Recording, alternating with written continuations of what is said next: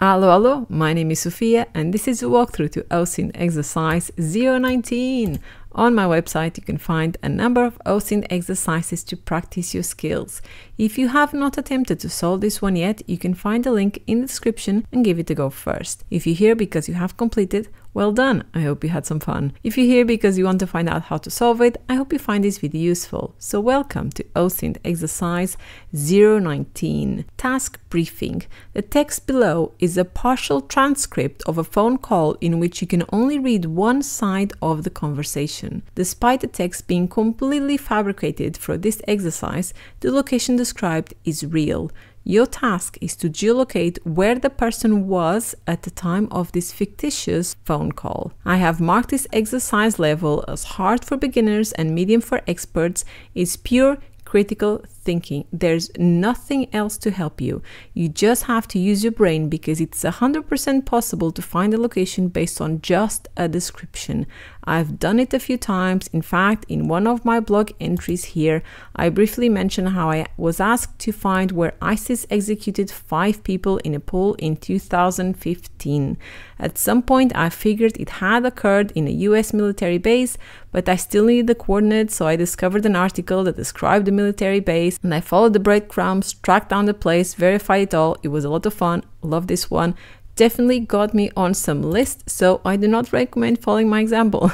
Anyway, let's solve this exercise. As explained, this is completely fabricated conversation. I created this text just for this exercise. Please do not contact or harass any people connected to this location, which is a real location. If you have not yet read the text, pause the video and do it now.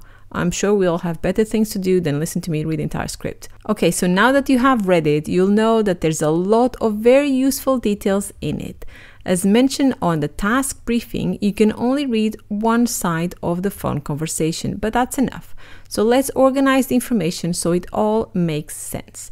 So first, we'll start by finding out which is the country mentioned in the text. Afterwards, we'll try to find the city, and finally, we'll go for the exact location within that city. We'll finish off by verifying that the details of the text completely match the location we found and its whereabouts. So let's bring in text number 1. Look at that. Okay, so on this one, I highlighted all the hints to figure out the country. So let's analyze them. I'll refer to the person whose lines we can read as person A, and the other one with the question marks, you can see all the question marks here, as person B. We don't know what person B is saying, but that's okay, we don't need that anyway. So person A says German is spoken here, wherever they are. So it says here, my German is handy after all, I know, but people still speak it here anyway. It's one of the languages. See, it says here, this phrasing, one of the languages, implies something. This is not just a language that people in the country can speak to help tourists or whatever. Like if you go to Portugal, almost everyone speaks English, but you wouldn't say that English is one of the languages of Portugal, would you? Because it's not. The phrasing, one of the languages, implies something. It implies that people there speak it because it's part of the country in some capacity. It is an official language, but not just an official language, it's one of the official languages.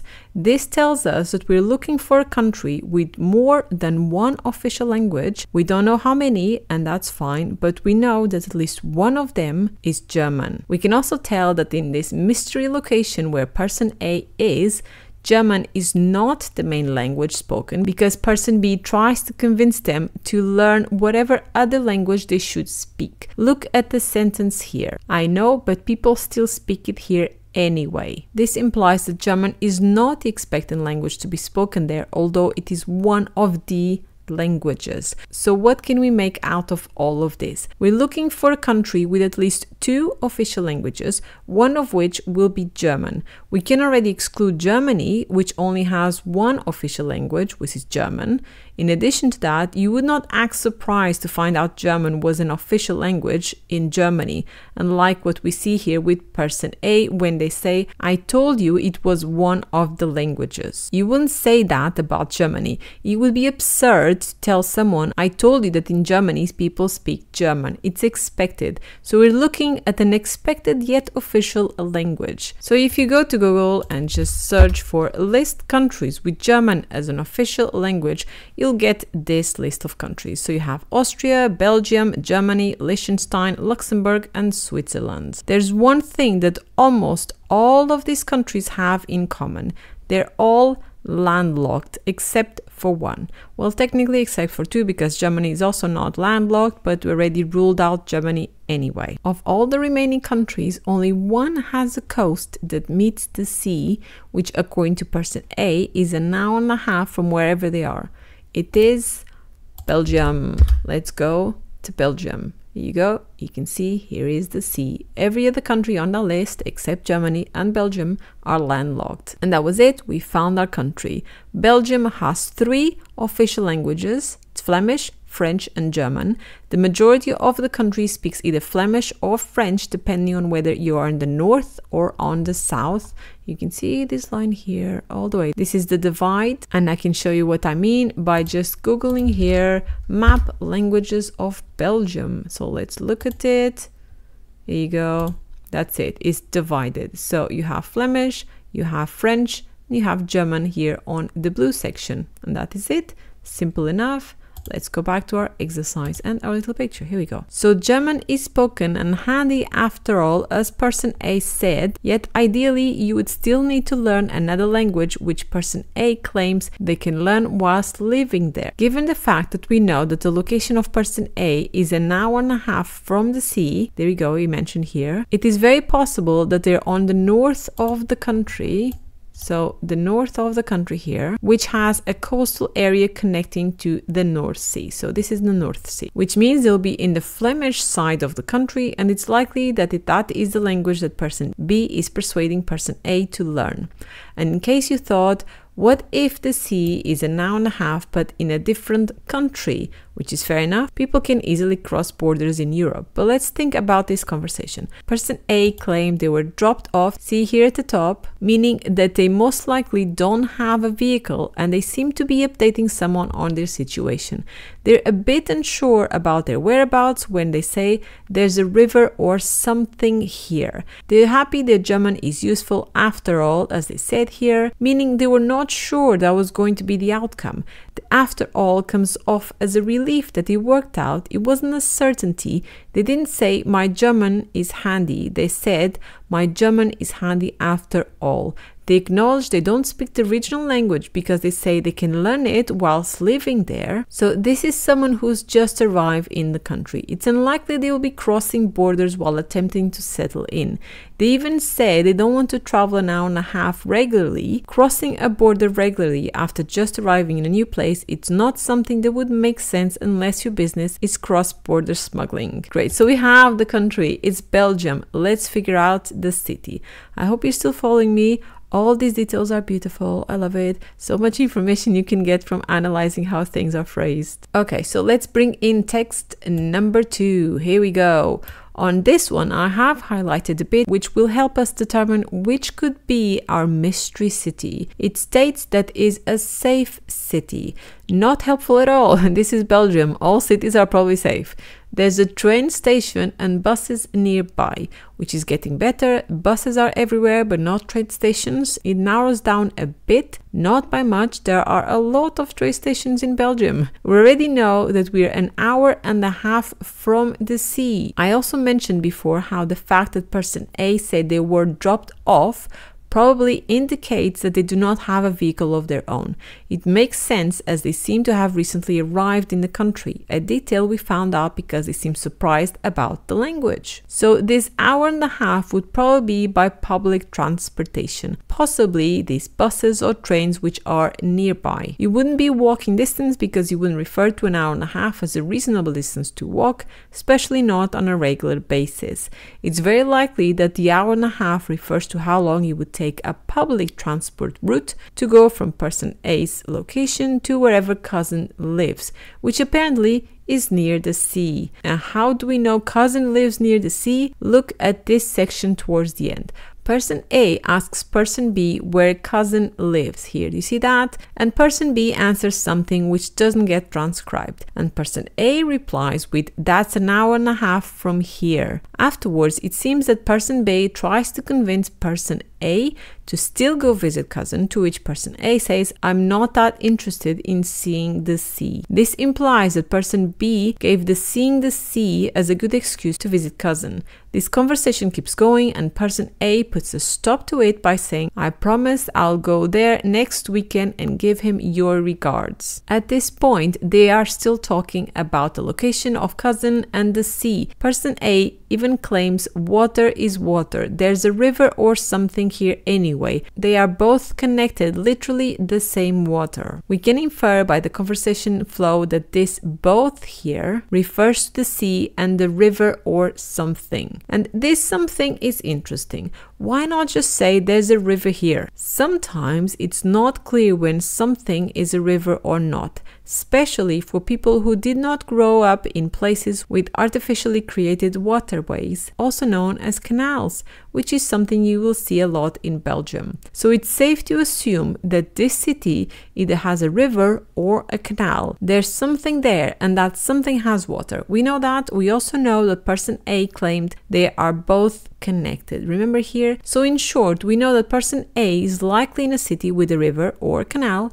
That river or canal apparently connects to the sea. Since we know we're in Belgium, we can already extrapolate that we're talking about the North Sea, since this is the only sea nearby. We know that there's a city by the coast where cousin lives, which is an hour and a half from the location of person A.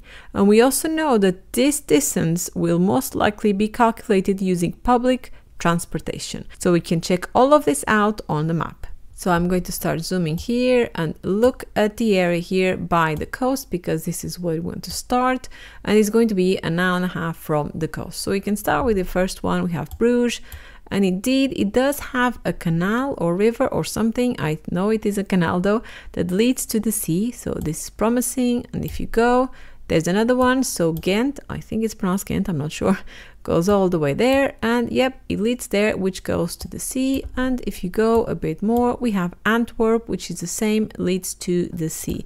So we have three big options here. There's a few others, but they don't really connect directly to the sea. So we're looking for a city that connects to the sea. There's a river, there's a canal, whatever on it, and it is connected, both the river or the canal and the sea. They're both connected. We know that. Okay, so now we can easily use Google Maps to figure out how long it would take to go from each of these cities to the coast. We don't know exactly where cousin lives though, which might pose a problem, a small problem though. We can work with it. So we can start by calculating how long it would take someone on a normal weekday to go from Bruges to the coast. Okay, so to calculate from Bruges to the coast, we'll just get from here to here or something. I guess it's as good as any, and it cannot be leaving now because this is very late in the evening on a Sunday. So let me just put this on a normal time, I don't know, 11 a.m. on a Monday. I guess that's as good as any, and it says it's about an hour, depends on if you go around or not. So straight line, it would take almost an hour from Bruges to the coast. And let's check now the next one. So let's go with Ghent and look at that. Almost exactly an hour and a half. Very, very promising. So let's obviously test the last one, although it's going to be too far, isn't it? So almost 3 hours. So that's quite a lot. As I explained before, the person would probably not be crossing the border for a regular visit to the cousin. Not that they agree to it either way. It is therefore very unlikely that by coast they meant this one up here, which is already in Dutch territory. So you can see here, this is the border with the Netherlands. Instead, it is very likely that they meant the west coast. So this one here, which we just tested. So our top choice at the moment is Ghent. Here we go, Ghent. Antwerp is far too far and Bruges is way too close. So let's close this and we're going to zone in Ghent and bring in text number 3. Here we go. On this screenshot, I highlighted all the clues for our location within the city. Person A says they're near a train station and buses. They also mentioned there's a river or something here. We don't know if they mean here as in the city or here as where they are. There's a mention of a carpet, which is helpful. Not everywhere has a carpet. For example, we know we're not looking for a supermarket or a hospital. They're most definitely not carpeted. The person mentioned that the place made them feel like they should have brought swimming shorts. This is such a weird thing to say. Why would you think of swimming shorts in a carpeted location? When I think of swimming gear, I think of a beach, pool, or some paradise island somewhere, not somewhere with a carpeted floor. But look at this. Immediately after person A mentioned the swimming shorts, person B says something that made them apologize and say they will be more respectful. This is a place that demands respect, a place with prayers. Look at that. And not just a prayer, the prayers. This is a very interesting phrasing, isn't it? When you hear the word prayers, you think of a place of worship, a church, a mosque, a synagogue, etc. But only in one of these options you would say the words the prayers, and that's a mosque.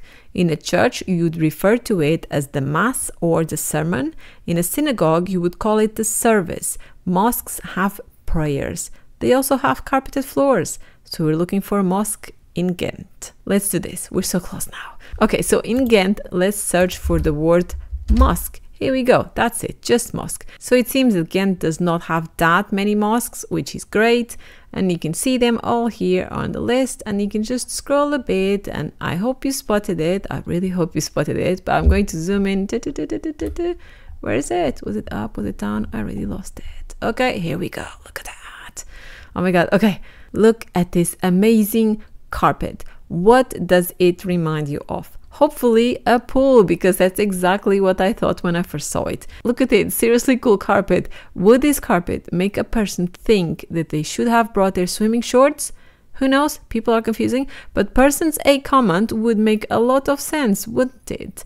So at this point, there's a very strong reason to believe we got the right place. But as always, let's verify this with the information we have. Is this location near a river or something? Let's look at it, because look at that. So that's the one. Oh my God, I'm zooming so much. Okay, yes, look at that. Here's the canal. Here's the mosque. Is this near a train station? Yes, look at that. Put it, here you go. Actually zoomed out. Okay, here it is. This is a train station. I don't know what's the quality shit. Sorry about the cursing. Okay, is this a place where you would pray? Yes, absolutely. It is a mosque. Is this carpet new? Let's find out. So in the Google Maps gallery of photos, my God, this is a lot. Okay, let me zoom out again. Sorry about that. So you have a lot of photos. You zoom all the way down. All the carpet is exactly the same, but that's fine. We can work around it. Look at this. If you scroll down on this section here, all the way down, you will see something very, very useful. And here it is. Quite often you'll find social media pages or websites associated with the location. So top of the list, you can see here, this is a Facebook page. So let's open, because I click everything. And what we see here, it is a different carpet. So different carpet than the one on the picture here. In fact, if you check out the Facebook page gallery or whatever they're called, you'll even be able to establish when they changed the carpet. So new carpet, old carpet, and they were doing a lot of stuff around the carpets, or at least around the floor, I don't know. And this settles it. All the details match. This location is near a train station and buses, so there's a lot of buses nearby. I forgot where they were, but yeah, okay, here you go. Bus stations everywhere, or bus stops, whatever you call it. It is an hour and a half from the sea. It is located in a country with German as an official language, yet not spoken in this specific region. And it is a place of worship with a new carpet that may remind people of a pool. So the correct answer to OSINT Exercise 019 is mosque Mosque Okba ibn Nafi. I have no idea how to pronounce this either, but that's fine. And this mosque is located, as we've seen, in Ghent, Belgium. I hope you had fun geolocating something with just a short text and a lot of critical thinking. Between you and me, sometimes you don't even need a text. If you pay enough attention to when people are talking, they very often give very useful information without realizing. I have discovered locations and found out a lot of very interesting things about people by just memorizing details, noticing how they were phrasing things and connecting all the dots. Also, people disclose a lot of information when they're trying to avoid saying something. Sometimes it's less about what you say and more about what you don't want to say. Anyway, I don't want to sound too creepy. Thank you for listening. Have a great day. Leave a comment saying, "You're not creepy, Sofia. I will be your friend." Anyway, thank you for listening till the end. Bye-bye.